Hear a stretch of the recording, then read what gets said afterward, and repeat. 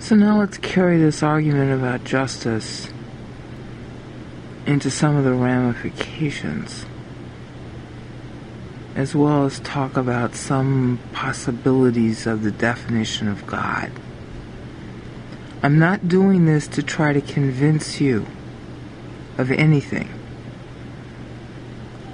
I'm just trying to flesh out the issues, hopefully in one more audio, which is going to be hard to do. I'll probably mess it up.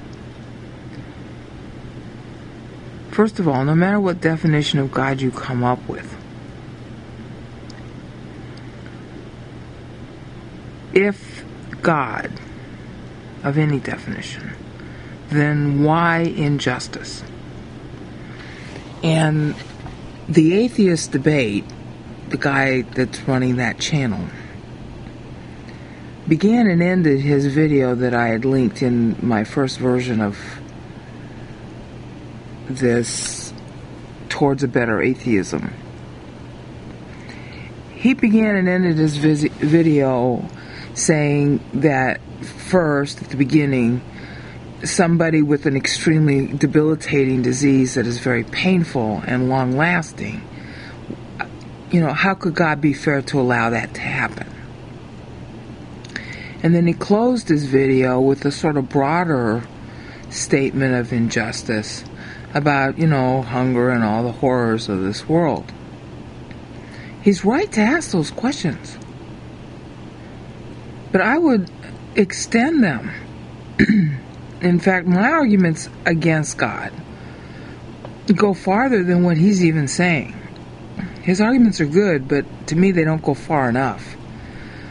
And if you've heard many of my audios in the Sat Strat series, you'll have heard me say this many times.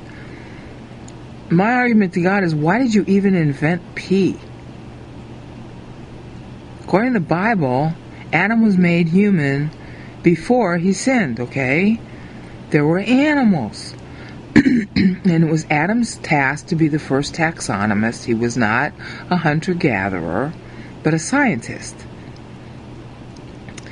And it was his job to run around naming the animals, and part of the humor of that statement in the Bible is that he couldn't find anybody just like him. He found mates. Get this. He found mates for everybody else but himself. And so Genesis 2 concludes by saying, well, okay, I'm going to make him a helper. It's very funny. Okay, it's meant to be funny. It's a comic chapter. God's pretending like he didn't know that Adam had no mate. And Adam was running around naming everybody and couldn't find a mate for himself. Okay, now think about this. The reproductive organs and the elimination organs are right next to each other. Literally, especially in the man. Why did God do that? Wouldn't he know that it would make the sex act a problem? And presumably you know what the sex act is, okay? Wouldn't that make it a problem?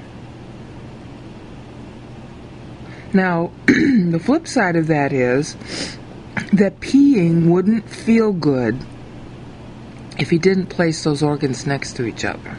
I don't know how much you know about the biology, but what makes pee feel good is the same thing that makes the sex act feel good.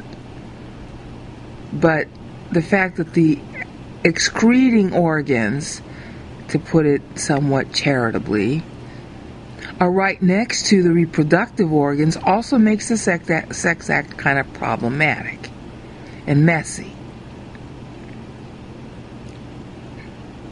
Why did God do that? That's before sin entered the world. See, if you as an atheist are to argue with a Christian about why evil, the first thing your typical Christian is going to say is that, well, evil is in the world because sin is in the world. Okay, but there are a whole lot of injustices just in the creation of man even before sin. And my top number one argument is why pee, why breathing, why food? See, if you didn't have to eat food, you wouldn't have pee. And why do you have to breathe? Because that creates the need for excremental organs also. I don't know if you're aware of how those organs work, but it does. Basically, without the oxygen, there wouldn't be any ability to urinate or defecate. You need oxygen to do that. The organs need some kind of, push, muscular contraction, which requires oxygen. Okay? So why did God create the human body that way? Because it's like, real weak, real dependent, knowing especially what he knew about how it was all going to turn out. Because see, without those three things, without breath, without excreting, and without food, you can't live. Why make it so hard to even live? Sin created the need to work for food and shelter and clothing. You didn't actually need shelter or clothing until sin. Which means that bad weather came as a result of sin. God would have foreknown that. And thus the need for clothing. And of course Adam goes completely insane the minute he sins and starts to sow some itchy fig leaves, blaming his genitals for his negative volition of God. He can't even think straight. So God goes and kills animals for the first time. And brings them skins to wear, which, actually do protect them against the elements. But they didn't need any protection against the elements prior. You see, to me, those are more fundamental justice questions than anything else that you can argue. Because you can argue, well, sin came into the world, and therefore disease, and therefore crime, yada, yada, yada.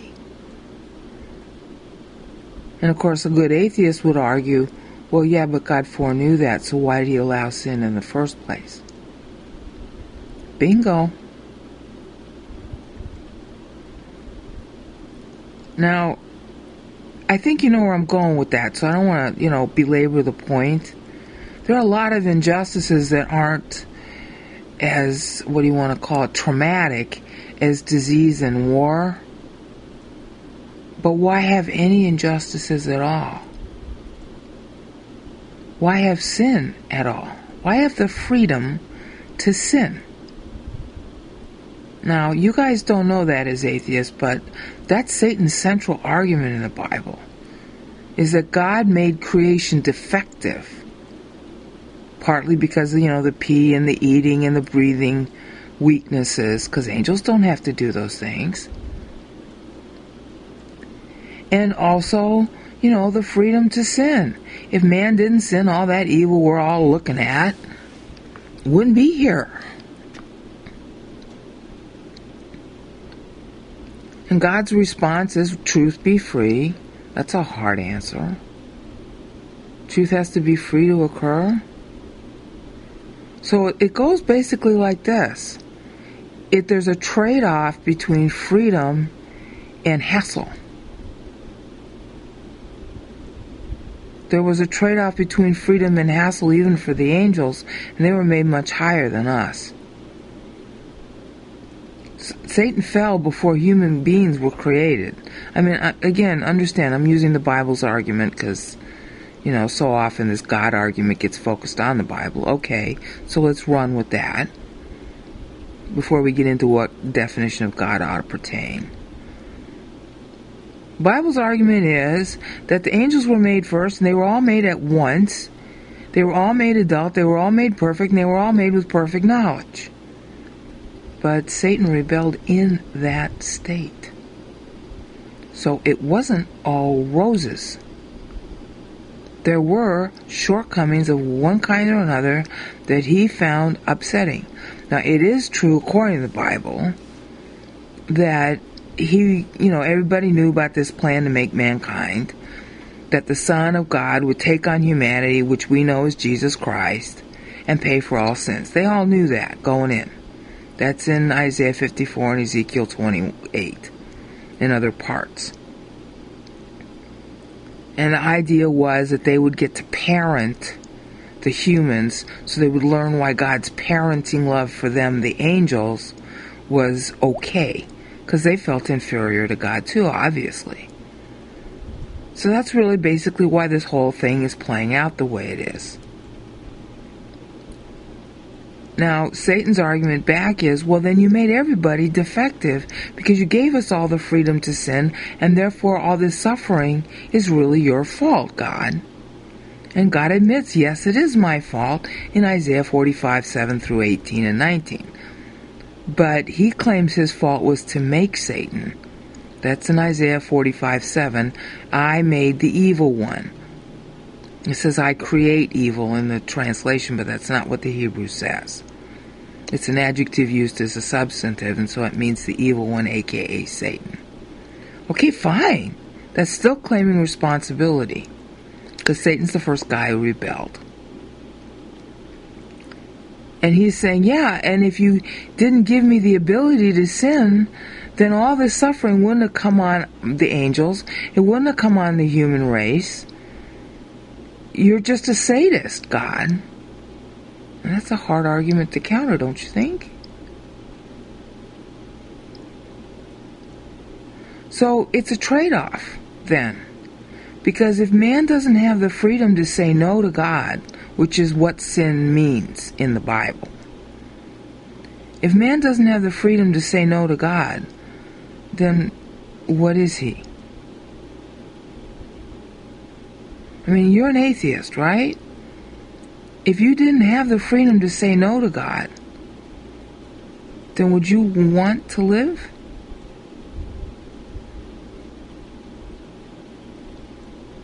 You see my point? Let's pretend, and this is what if history. Let's pretend you wanted to say no to God, but you weren't able. Then you would want to do something you couldn't do. Or let's say you weren't even able to want to say no. Well, then what would you be? A Stepford wife.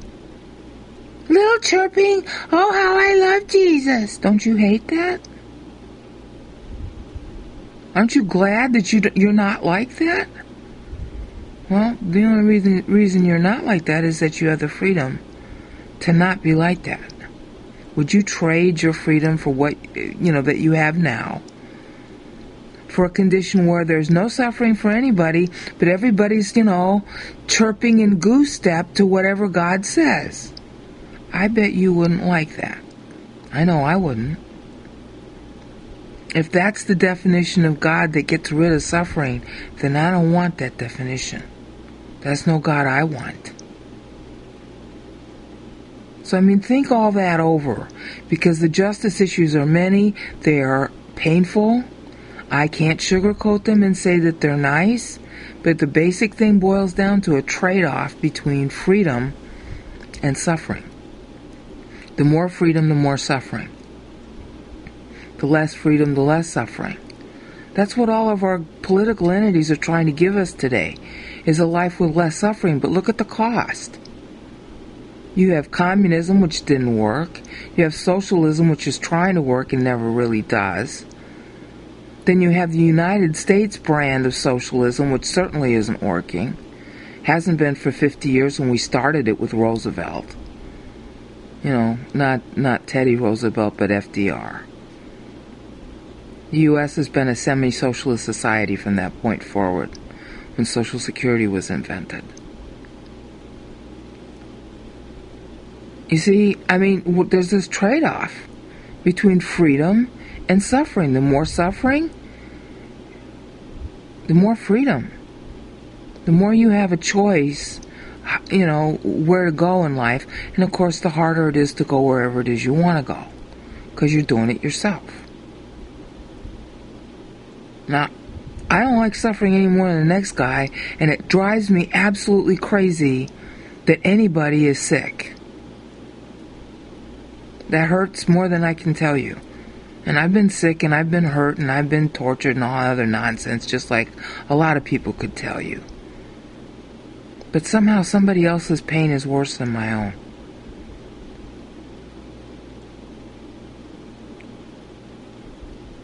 But what's the alternative? That's what I want you to focus on. What alternative? What should have been the design of creation if God exists? If. Think that over and let me know what you come up with, because I'd like to know. Seriously. And now I want to spend the balance of this, and I'm sorry it's going over 15 minutes, but this is not a soundbite question. Now I want to focus the last part of it on what definition of God ought to obtain. Because if you're going to answer the first question, what should be creation, you first kind of have to figure out, well, what should be God? And there are a lot of different ideas about God out there, from time immemorial. Most of the ideas about God really don't deserve the definition God. Okay, they really amount to super creatures. Most of the ideas in history that are called God are really pantheonic, polytheistic ideas of a bunch of super beings who had a beginning, who can be begotten by somebody else, and they have superpowers, kind of like, a Spider-Man or something. For most of the world's lifetime, well, for all the world's lifetime, polytheistic ideas have obtained. Now, if any person called a God has a beginning, then who begot that God? So long as a God is begotten, literally begotten, then that person is not God. This is not the same as Jesus Christ. Jesus Christ is God and adds humanity to himself. It's a dual nature person. That's not the depiction in polytheism. So I submit to you that any idea of God that has a beginning doesn't deserve the name God. Okay, but then you get into another set of conundra. If this God has no beginning, and that's the only definition that really makes any sense, especially in math, because the largest set would therefore be uncontained. And if you know about math, you know that a set cannot contain itself. Therefore, God would be the largest definition and would be the uncontainable set. It contains all other sets. So what kind of attributes would have to be in the uncontainable set? Well, personhood, obviously, because you and I are persons and we exist. So personhood would have to be an attribute in the uncontainable set. But that uncontainable set would have to be infinite in quality and therefore not corporeal. Corporealism would be a limitation, a finiteness, has a beginning. So the infinite that we're going to call God would have to be a person of infinite quality and no beginning. And infinity in math is the largest uncontainable set.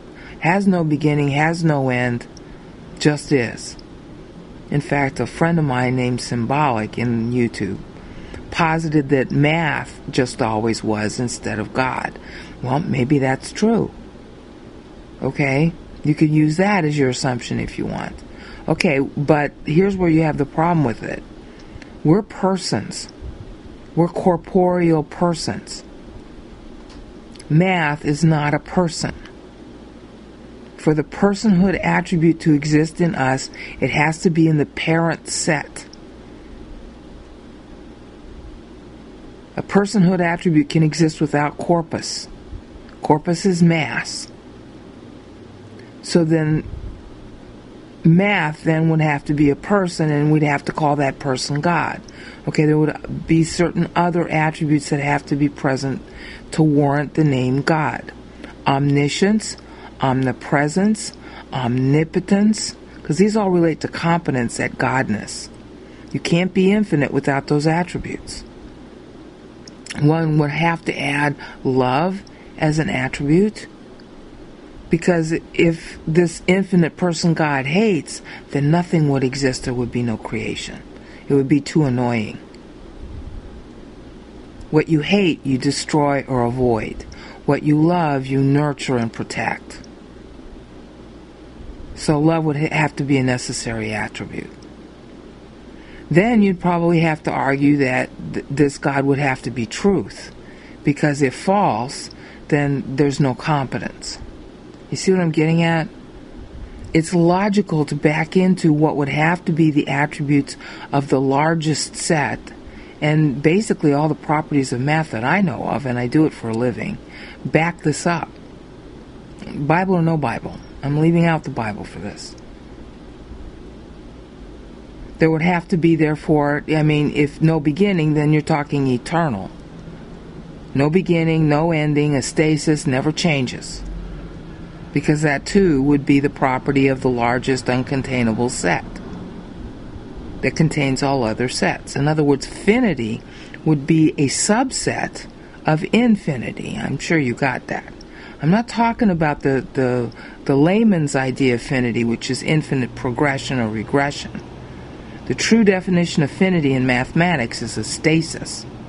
So there's no change, therefore eternal. Therefore always existing, never had a beginning, never has an ending. And that fits with everything we know about math and physics anyway. You know how when mass dissipates it turns into energy, that there's not supposed to be any information lost, although Stephen Hawking is wondering about that. You know, he used to say that, and then he changed his own paper. I want to say it was, 1994 or 2004, something like that, where he thought that there was some information lost in a black hole. I submit that it's not lost, it's just regenerated. That a black hole is actually a star womb. But I digress. The point I'm trying to say here is that when you posit the definition of God, you have to think about it, I would propose, in math terms. True infinity means eternal personhood. Well, there's personhood, then omniscient, omnipresent, otherwise it's not competent, and not omniscient. And obviously omnipotent, which would be a concomitant power due to omniscience and omnipresence. And it wouldn't even be omnipotent without omniscience or omnipresence, but omnipresence and omniscience wouldn't exist without omnipotence. So they all hang together. If one doesn't exist, the rest of them don't exist, and we're not talking God anymore. Okay? Truth would have to be an attribute because that's math. Alright, if falsehood, well then there's no competence. So the word God wouldn't apply to this being we're trying to define. Now you can add some other attributes, but as you can see, there's a logical connection in all of them. If not eternal, then not omnipotent, obviously. If not truth, then not omnipotent, obviously. If not truth, then not omniscient, obviously. Because truth would have to include a definition of all the things that are untrue, because the truth about a thing that's untrue is that it's untrue. See how all this is working together logically? You don't even need the Bible for this. But once you start to chart out all these attributes, you start to realize something. Justice would also have to be an attribute. And if eternal, and if omnipotent, and if omnipresent, and if omniscience, and if truth, then it would only be just if truth is free. If Godness isn't free, then not omnipotent. You see the point? So then we're stuck. Whether we're talking Bible or not, we're stuck with this kind of harrowing conclusion that truth must be free in order to be truth. And then if free, it's going to have to be free to be bad, free to be good, free to be potential, free to be not potential, and therefore free to be painful. And to not decree, assuming godness, to not decree that truth be free would be unjust. Okay, but then how does this godness make just the injustice of a free truth? Yeah, there's the rub. And I've been trying to figure out how to answer that in its many forms. in my Strat series now since last October. And it's not an easy question to deal with. But you tell me, is there a better design for the definition of God than what I just proposed? And you tell me, is there a better justice than what I just proposed? Because actually those two things are the very heart of what the Bible says is the trial between God and Satan. And I'm sorry that the pulpits don't know anything about it, but not all pastors are ignorant of this doctrine that goes from Genesis to Revelation. It's a centerpiece of the whole Bible. It's the reason why we got one. And granted, most pastors, most theologians are only, vaguely aware of the issues. I'm sorry about that. But that doesn't render the Bible's definitions wrong. And if you got better definitions, or another alternate holy book, or another alternate idea of God that's better, tell me. Peace out.